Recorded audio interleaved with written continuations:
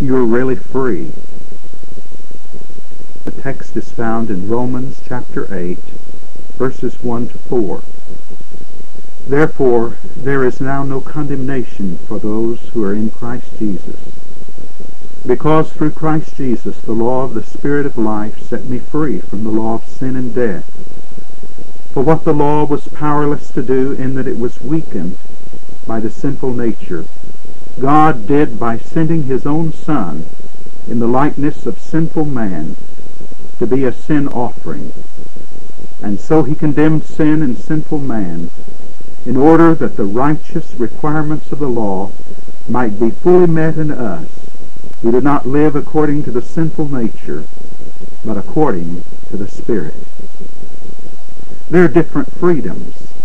There's the freedom of anarchy, where everyone does what he wants to do. In this case, one's freedom often intrudes on another man's freedom. The result may be chaos. There is a limited freedom in confinement, the freedom of a prison.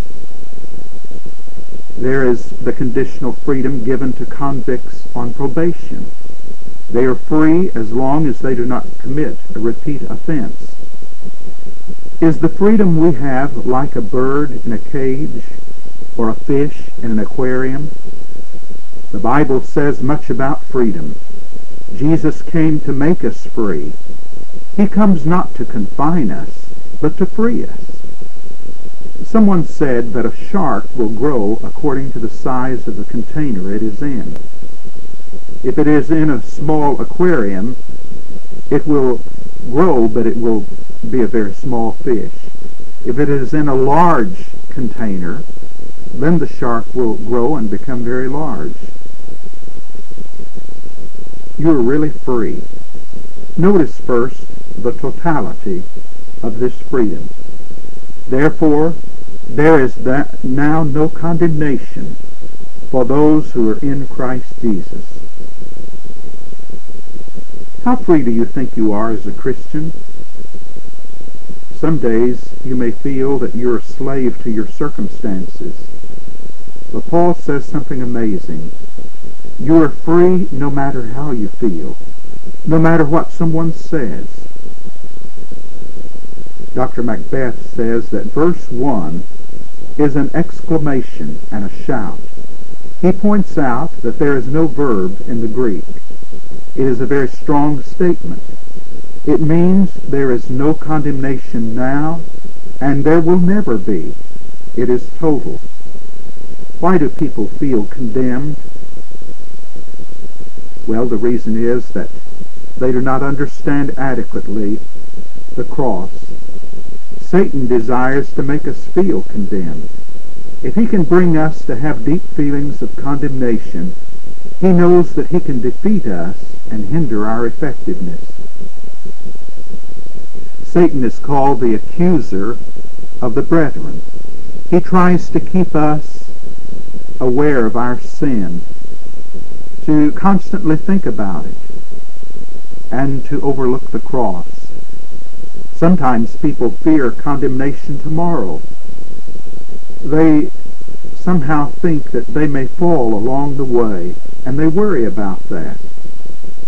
But the message here is, there will be no condemnation tomorrow. The cross moves in all directions.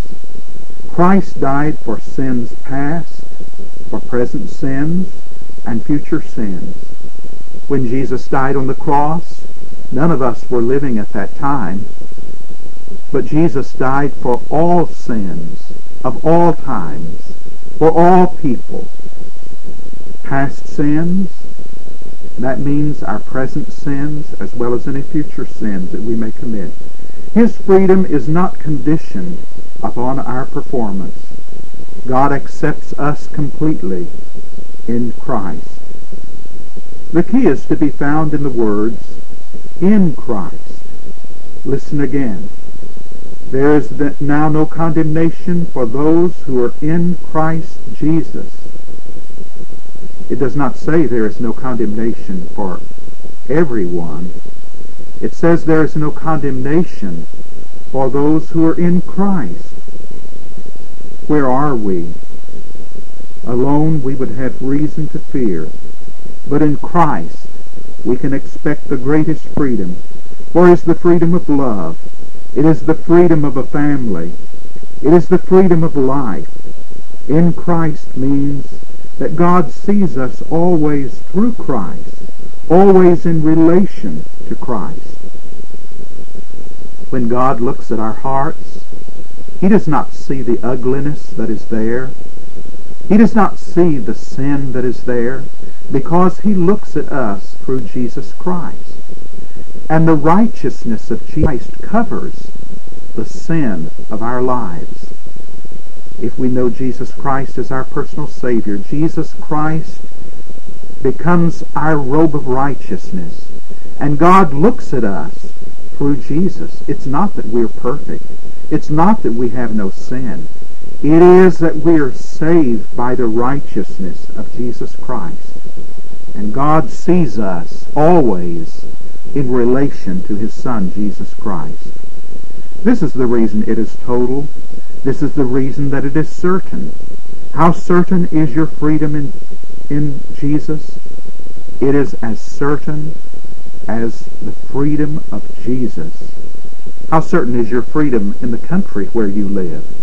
Well, it is just as certain as the stability of the government and the guarantees of the Constitution.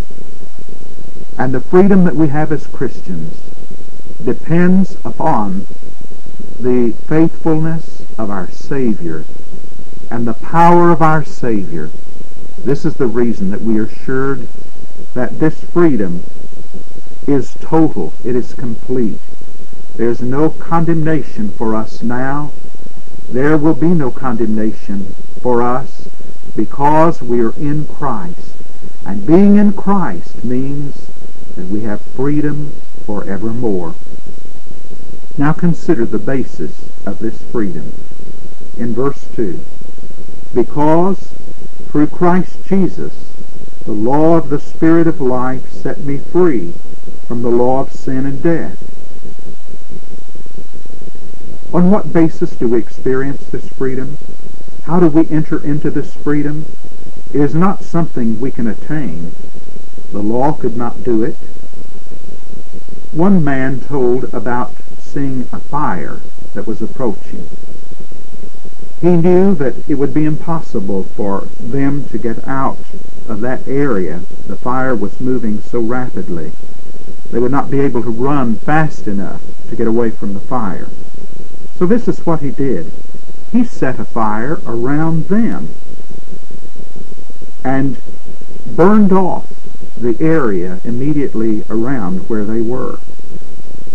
They then covered their faces, and the larger fire came up near where they were, but of course because it was already burned out around that area, they were safe. We've seen several times in this book, if we've read it, the power of the law. But the law is powerless when it comes to salvation. The law cannot save us. It's not that the law is bad. It's just that the purpose of the law is not to save. The purpose of the law is to show us what God expects, to show us what God desires. The purpose of the law is like a ruler, so that we can measure ourselves to see where we are, to see what our needs are. The law is like a mirror, so that we can look into the mirror and we can see our true condition. But the law was not given to save, and the law cannot save us. We need more than the law if we are to be saved. If people could be saved by keeping the law, then Jesus would not have come.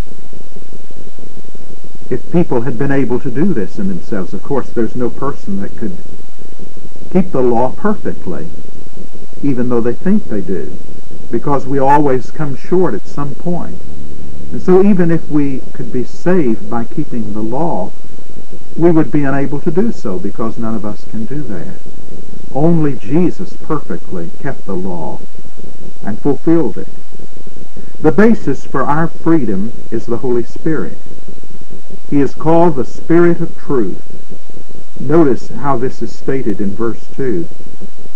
It says, because through Christ Jesus the law of the Spirit of life set me free.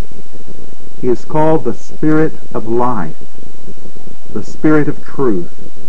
Jesus said the truth will make you free.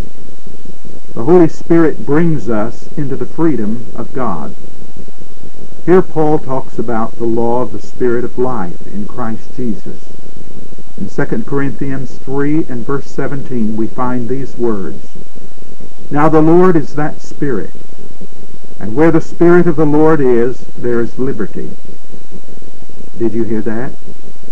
Where the Spirit of the Lord is, there's liberty, there's freedom.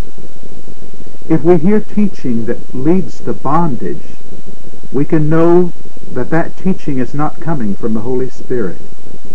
Now let's think about the work of the Holy Spirit. How does the Holy Spirit make us free? First, He convicts of sin. In John chapter 16 and verse 9, we find these words. In regard to sin, because men do not believe in me. And verse 10, in regard to righteousness, because I am going to the Father, where you can see me no longer. And verse 11, and in regard to judgment, because the prince of this world now stands condemned. The Holy Spirit convicts of sin and righteousness and judgment to come. He makes us aware of our need of God, aware of our sinful condition. He pulls the blinds open so that the light can enter. He causes us to see our bondage.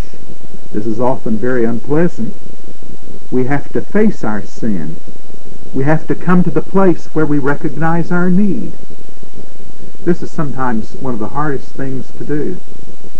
People want to cling on to their own way. They want to think they're better than they are. And it's very difficult for some people to say, I'm a sinner.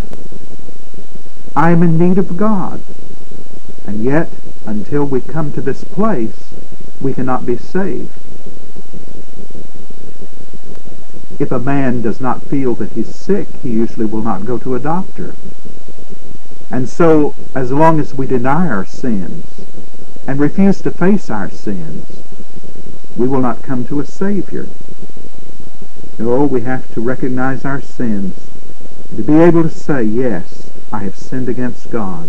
I am a sinner. As long as we pile on things to cover up our sin, we will never know God's freedom. The work of the Holy Spirit is to make us conscious of our sins, to make us aware of our need. The Holy Spirit shows us Christ. He is our teacher. His work is to testify about Jesus. Notice these words in John 15 and verse 26. When the Counselor comes, whom I will send to you from the Father, the Spirit of truth, who goes out from the Father, he will testify about me. This is the work of the Holy Spirit. Wherever the Holy Spirit is working, you will always know that Jesus is being exalted. Jesus is being proclaimed. The Holy Spirit tells us who Jesus is and what he has done.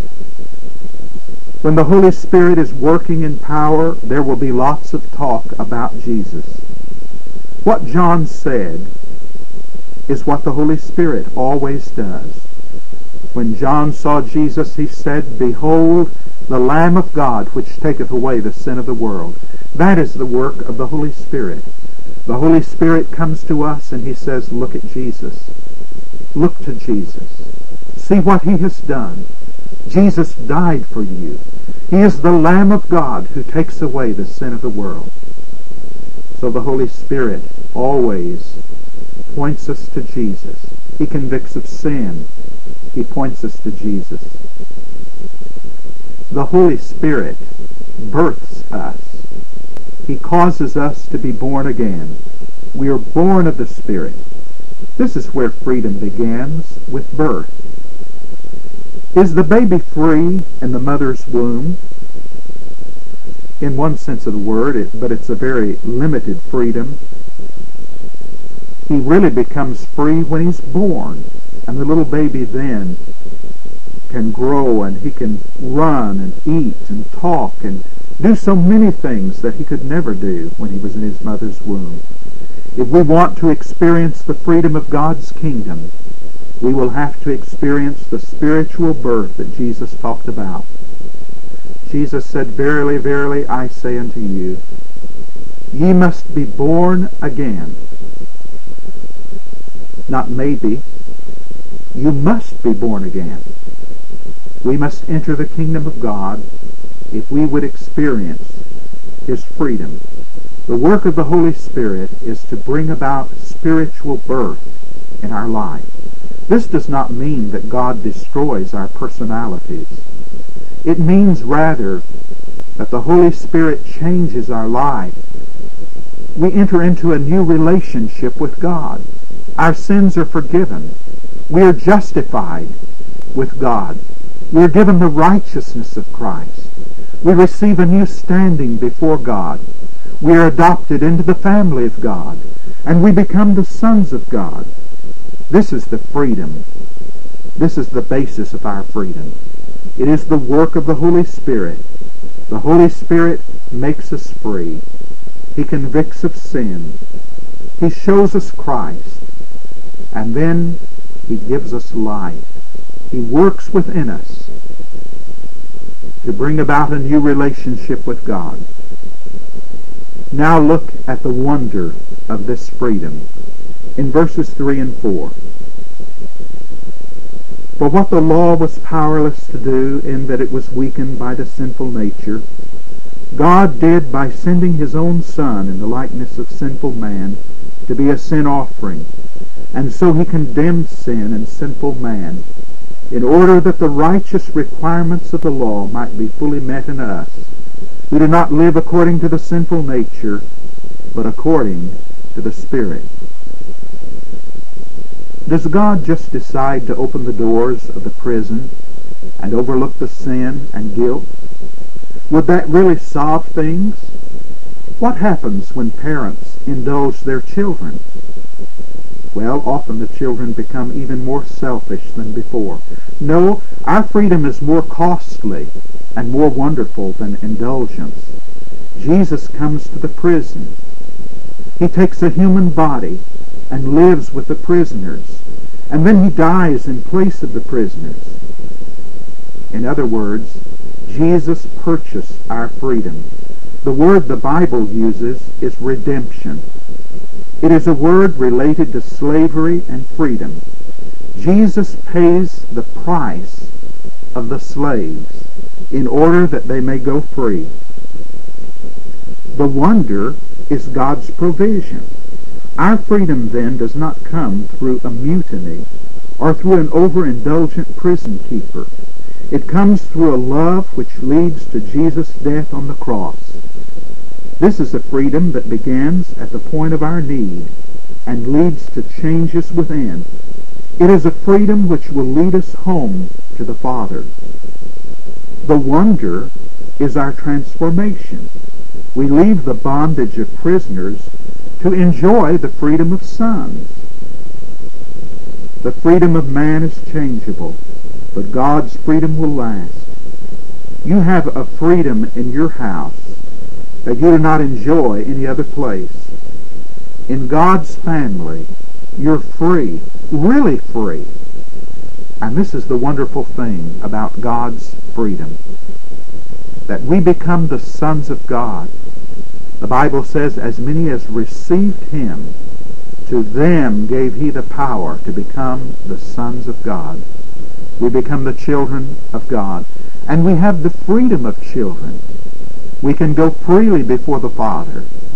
We do not have to go some special ceremony or formality. As little children, we can run into the Father's presence, and we can talk with Him any time, any place. Children have a freedom that other people do not have. And we are the children of God. We're free, really free. In 1838, the slaves in Jamaica were given their freedom. Many of them gathered at the beach. They had a large box, like a coffin. Into that box they threw chains and things used in their slavery. They then lowered the box into the ground and buried it, and sang the doxology. They celebrated their freedom. It is said that some homeless people deliberately commit crimes so they will have a place to stay at night. In the prison, they will not have to worry about food, and they will have a place to sleep. Are we sometimes like these people who want the security of a prison?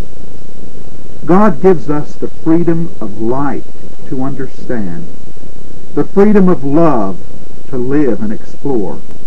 In Christ we are really free. Let's enjoy this freedom. Let's tell others about this freedom. There is no condemnation in Jesus Christ now. There will be no condemnation in Jesus Christ tomorrow or ever. We are really free. The freedom is complete, and it is all based upon what the Spirit has done. The Spirit has made us free. And this is the wonder of it. It is the wonder of being the sons of God. We have the freedom of sons. Like those freed prisoners, those freed slaves in Jamaica, celebrating their freedom. We as Christians should celebrate our freedom today. Every day there should be a smile on our faces. Every day there should be a laugh in our heart. Every day there should be a bounce in our steps, because we are truly free. Free in Jesus Christ.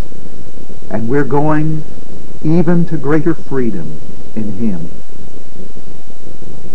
Do you know the freedom of Jesus Christ?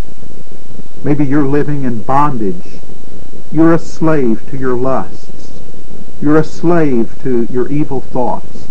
You're a slave to some sins and habits in your life. But you deep down want to be freed. You know that though you have political freedom, and though you have freedoms to move about and to do many things, yet you know that in your heart you're a slave. The Bible says that Jesus can make you free. Jesus came for this purpose. He came to set the prisoners free. And the Bible says that you will know the truth, and the truth will make you free. What is that truth? Jesus said, I am the truth. And the truth of Jesus, the truth of who He is, and the truth of what He has done will bring you to the place of freedom. You don't have to fight to become free. The freedom of Jesus Christ is a gift.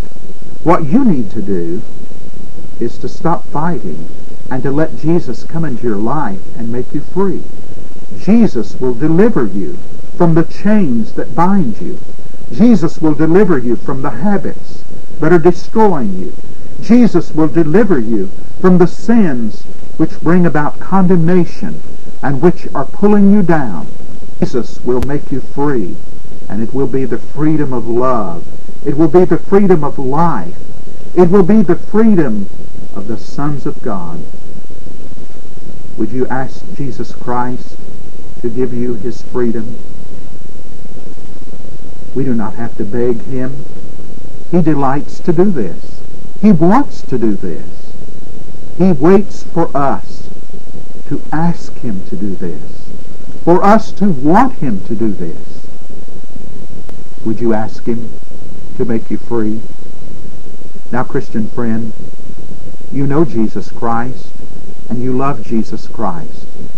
Are there some secret sins in your life, some things that you hold on to that are binding you so that you don't have the freedom that you really ought to have as a Christian?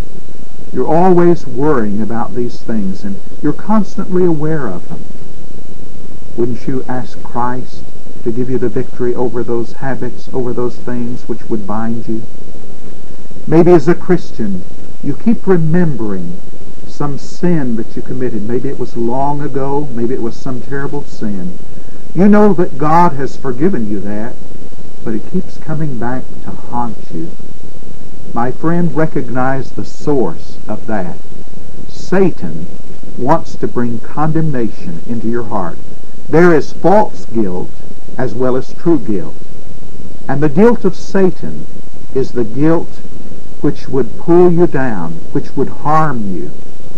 If Jesus Christ has forgiven us of our sins, we ought to turn from those thoughts, and we ought to recognize the source of those thoughts of condemnation.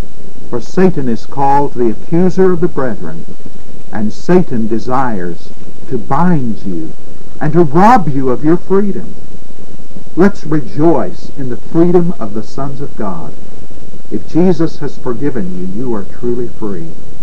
You can stand in his freedom. In the book of Galatians, chapter 5 and verse 1, we find these words. It tells us to stand in the liberty wherewith Christ has made us free.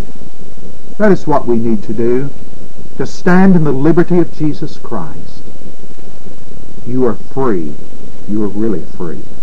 Let us pray. Dear Lord, we thank you for the freedom that you have given in Jesus Christ. We rejoice in the freedom of the sons of God, that it is all through your grace and through your work. Lord, we pray that we may just rejoice in that freedom, stand in it. We may be witnesses to that freedom. And we pray for those who do not yet know the liberty of Jesus Christ. We pray that they may be delivered from their bondage, that they may be made free, and they may come into the family of God and experience forgiveness and life and salvation. In Jesus' name we pray. Amen.